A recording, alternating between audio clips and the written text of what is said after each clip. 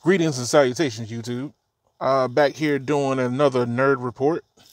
And today's report is going to be of the cellular industry type. So I dabble in the cell side of the industry when it comes to cell phones and cellular. So I have Verizon, AT&T, and T-Mobile. And I was reading this article here from Droid Life, and is asking, are you happy with Verizon, T-Mobile, and AT&T? So this is going to come down to like more along the lines of how you might feel about your service. But as an industry in the whole, a lot of things have been happening within the last, I say, 3 to 4 years, where consolidation has been happening, mergers have been going on, and what is in store in the future. That's how I look at it. So right now, the battle is what I call the 5G Cold War. So I've said it a couple times, but a lot of people don't quite know what's going on. And right now, it's starting to look like there's a country that's losing, or perceived to be losing, or might be wounded. So this article goes into basically talking about how, Verizon was sitting on top for a long time. And then now, as T-Mobile has become a little bit more consolidated, there's no more Sprint.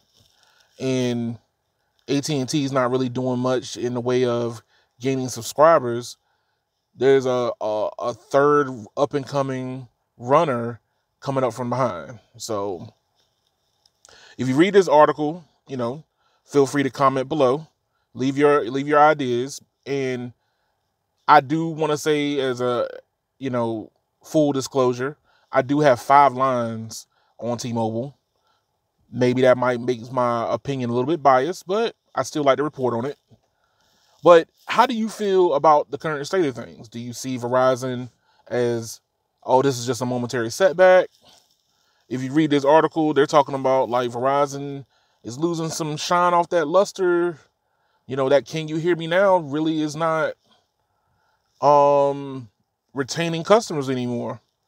People are leaving for greener pastures, and you got the cable industry coming up, grabbing customers from behind, and then they got to deal with another competitor that's actually competing against them and really don't care what they do to try to get the customers from Verizon or AT&T. So this article basically talks about the brief state of things of the cellular industry. In my opinion, I do think that Verizon, I haven't ever seen Verizon this active. So with them being on top for so long, they, for the most part, set up there with "Can You Hear Me Now?" and people bought the service and was like proud to pay a top premium. But what about now? You got other competitors in the space. People want to save some money on their cell bill. How do you feel? Do you feel that your cellular bill might be too high? Are you actively looking for a new service provider? Are you trying to get money off your bill and calling customer service asking where's the deals at? But the way I see it is Verizon is losing some ground, and secret text messages from Verizon is letting me know that they might be hurting a little bit. But that's just my anecdotal opinion. What say you? So feel free to leave a comment below. Keep the conversation going. If you want to join the Patreon so we can continue this talk one-on-one or in a group, let me know and then sign up, and we can have this conversation together.